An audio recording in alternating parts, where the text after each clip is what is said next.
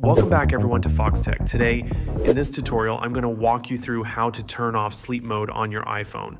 Now, sleep mode can mean different things depending on what you're looking to adjust, whether it's the automatic lock feature, the sleep focus mode designed to prevent disturbances at night, or even setting a timer to stop audio or video playback. I'll cover everything you need to know, so let's dive in.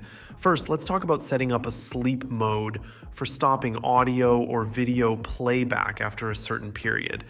This is a great feature if you like to listen to music or watch videos before bed, but don't want them running all night. To do this, you can use the timer feature in the Clock app. It's a simple trick, but incredibly useful. Here's how it works. Open the Clock app on your iPhone and go to the Timer tab. You'll see an option to set the duration for your timer. Now, what's important here is what happens when the timer ends. Typically, you might use this to set an alarm sound, but there's another option. Select Stop Playing. This setting will stop any media playing on your iPhone once the timer runs out. So if you set a timer for, say, 30 minutes while listening to music, your iPhone will automatically stop playing the music when the time is up. It's perfect for those nights when you want to fall asleep to your favorite tunes without worrying about them playing all night. Next, let's move on to what some people consider as sleep mode, the auto lock feature. This is the setting that determines how long your iPhone stays awake before the screen automatically locks due to inactivity. If you want to adjust or completely turn off this feature, it's quite simple. Start by opening the Settings app on your iPhone. Scroll down until you see Display and Brightness and tap on it. In this menu, you'll find an option called Auto Lock.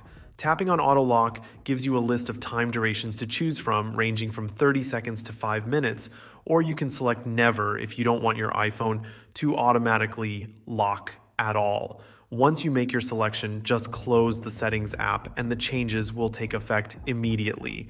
This is a great way to keep your screen on for as long as you need, especially if you're reading something or using your phone for tasks that require the display to stay on. Lastly, let's talk about sleep mode in terms of sleep tracking. If you've been using your iPhone to try and track your sleep, you might have noticed that it's somewhat limited on its own. For accurate sleep tracking, you'll need an Apple Watch because the iPhone by itself can't effectively monitor your sleep patterns. Apple's built-in sleep tracking does offer some basic insights, but if you're looking for more detailed analysis, you might want to explore third-party apps like Sleepwatch or Pillow. These apps can give you a more comprehensive look at your sleep habits, helping you make adjustments to improve your sleep quality.